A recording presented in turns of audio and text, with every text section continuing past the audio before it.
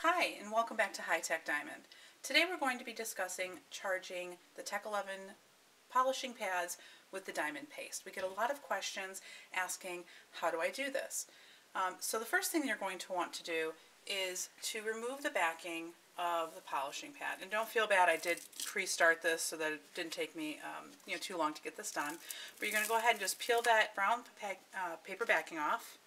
And then what I like to do is I like to center it over the hole, putting that down first and then pressing that out. So super simple. You will have a little overhang, and that's okay. I think we got pretty good there, nice and centered.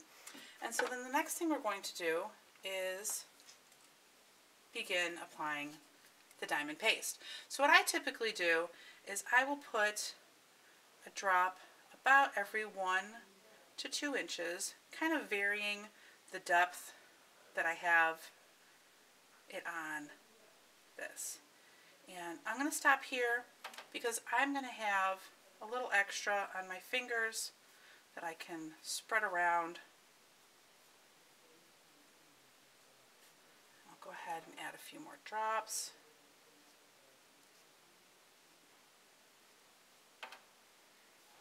So as you can see, about every 1 to 2 inches, and I try and make sure I have it at all of the different depths that we will have as it spins, so that you have good coverage and it hits the stone well.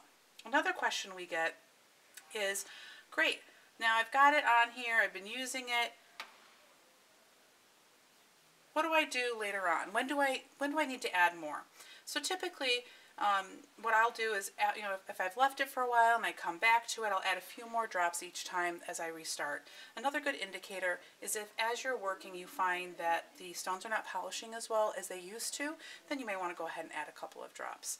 Some other helpful hints for polishing that I've received from users is to, depending on what your material it is and how soft or hard it is, experiment with the speed that you are using on the machine while you are polishing. With harder stones, I've been advised if you go a little slower that oftentimes you'll get better results. So don't be afraid to try different things and see what works best for you. I hope that this has been helpful to you, and we will see you next time.